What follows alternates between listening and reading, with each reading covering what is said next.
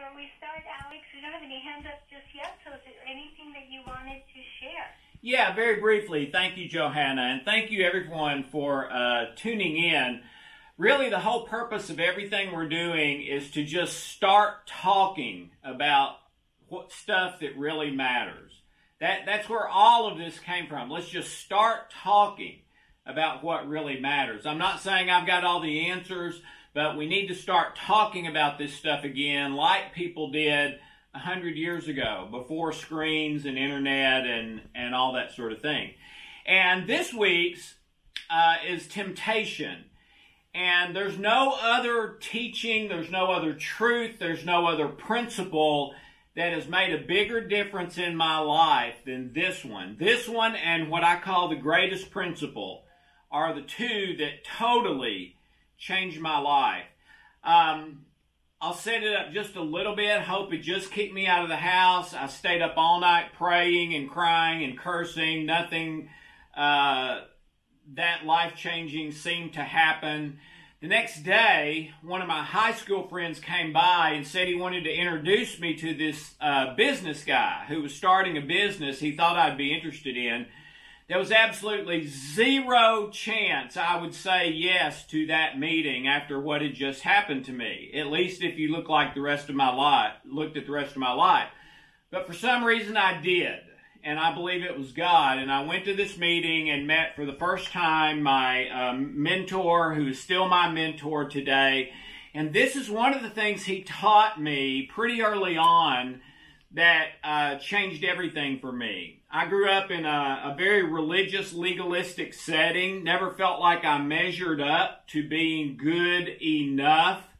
Thought my sin was more than it should be and made me bad, made me not saved, made me all this kind of stuff. So basically, from the time I started school until Hope kicked me out of the house at 28, I never really felt good about me from being a good person or a bad person perspective. And then Larry taught me this. And it's the very nature and definition of the word temptation, which means to lure you from one place to another.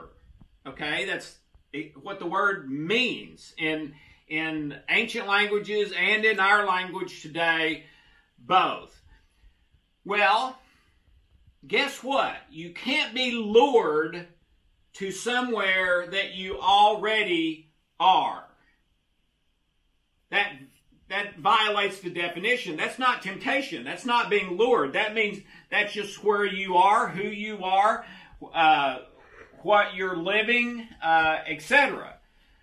But if you're tempted before you do it, that is literally proof that you are not there. And where's there? Meaning you're not good enough. You're in a state where you're not saved. You're in a state where you're not safe. You're in a state where you are living out your nature of fear more than living out your nature of love, etc. Okay? If you're not tempted, you just do it without any resistance, then yeah, you're not lured there. You're already there. But if you are tempted, as I was virtually 100% of the time in my life, meaning before I did something I considered wrong or unkind or sinful or telling a lie or stealing a candy bar or whatever it was, I felt a resistance. I had thoughts, I had feelings that were, I should not do that. I don't want to do it, but I do want to do it. I want to do it for the pleasure, but I don't want to do it because I believe it's wrong, even though sometimes I still did. But if I'm tempted to do it, and don't just do it out of my nature with no resistance, if I'm tempted, then that's proof that I'm in a place where I am safe. I am in a place where maybe I am saved. I'm in a place where more I'm living out my love nature than my fear nature. And when that really sunk in for me, that since that had happened virtually 100% of the time, it meant that all this time, I've been in a good place, not a bad place. I have measured up instead of not measuring up, which had haunted me every day of my life and I had struggled with internally. Well, the same is true for you, okay? So before you sin, before you do something you believe is wrong, before you do something you believe is not the best thing for you to do at that moment, etc., before you are unkind to someone, do you feel any thoughts, feelings, resistance to that? Or do you just do it automatically without any resistance, and that's how you respond every single time?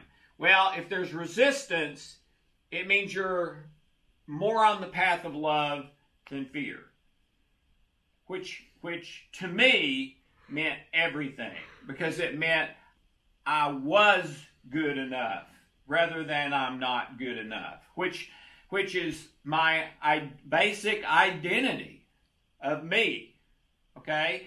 And I would also say, you know, if you're not a religious person, but you're trying to live in love versus fear and give up the end result, etc., the same thing applies to you. If you're tempted to act in an unloving way, then that's proof that you are living more in the love camp than anywhere else, which is where you want to be. It means you're on the right path, basically, okay?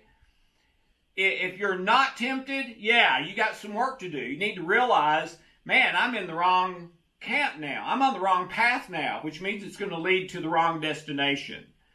But if you are tempted, it's proof that you're not there.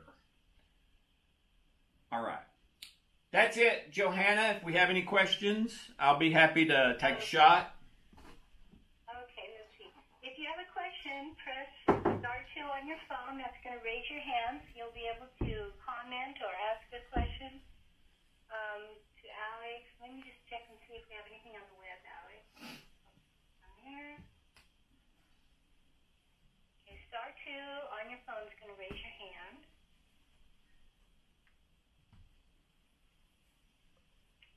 Okay, I don't see any hands up today, Alex. All right. All right, that's fine. Just remember, you can send your question in. You don't have to be here. We'll answer it, post it. You can listen to it as is convenient. But please think about where you live, in your family, with your friends, etc. Let's start talking about stuff that matters. Let's start talking about these big issues of life. That are the only things that matter when we get to the end of our life. Thanks so much, and have a wonderful day.